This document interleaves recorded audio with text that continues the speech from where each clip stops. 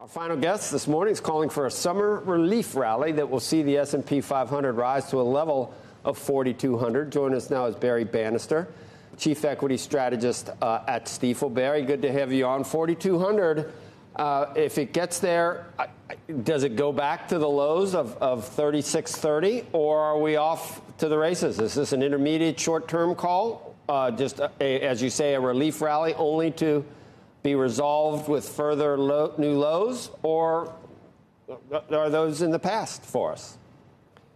Yeah, the main call had 2 points. One was low 4,000s, 4,200 is a good number, 4,300 is fine. It comes up on the screen. But the other one and the main point was what to own. And we said what's called cyclical growth. So this would be semiconductors, software, media and entertainment, tech hardware, which of course includes Apple, and retail, which of course includes Amazon. So those are the groups that we like for a PE expansion rally off the bottom. As far as getting back to the lows, it is possible in a full-fledged recession, but I think this is just a mid to late cycle slowdown. We had several of those in the 2010s and in the 2000s, and I've seen this show before. I hear you. So we haven't had a lot of people like you on. So what is the probability we have a print below 3,600 in the next year, in your view, on the S&P? That's just it.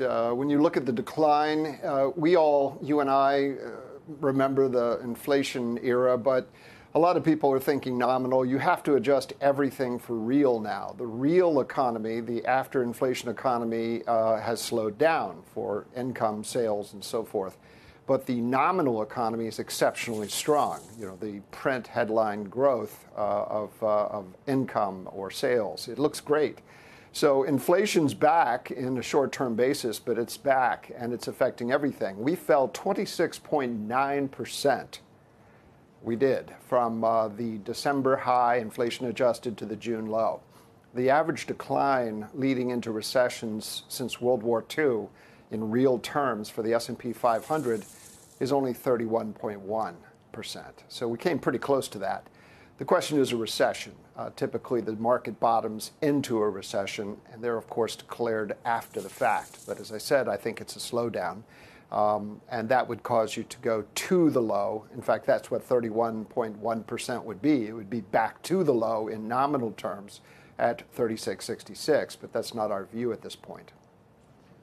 Okay. So it sounded to me, after all that you're saying you don't think there will be new. Are you prohibited by Stifel from saying that there won't be new lows? Or after all was said and done, you're not expecting a recession, you're expecting a slowdown. No. Therefore, you're not expecting us to revisit and set and hit new lows. If I were to just, I don't want to put words in your mouth, but is that what you're saying? No.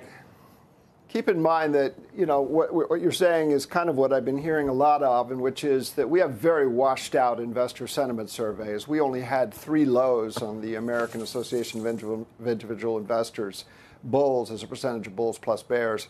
Only 3 lows in 40 years, and we just had one of the 3. And the other 2 were tremendous buying opportunities. I use the 7-day smoothing. Well, Futures positioning is incredibly bearish. And, you know, everybody's on one side of the trade. It's sell the rumor, buy the fact, and we're on the other side of the trade. Okay, good. So that's what I'm going to take away from this, Barry. And if I'm wrong, you tell me I'm wrong, but it sounds to me like you're not one of the people that think this is a snapback rally only to resolve itself with a 40 on the VIX and a washout that ends in October that could be at 3,200. That does not sound like your forecast. Unless I'm wrong, if I got that right, we got to go. We got 5 seconds.